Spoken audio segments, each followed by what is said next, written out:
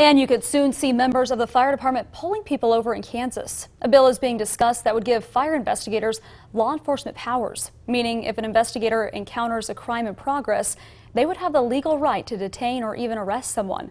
The bill would also require local law enforcement to notify the fire marshal if a death occurred due to a fire. That way, fire investigators can assist in the investigation if local agencies need help.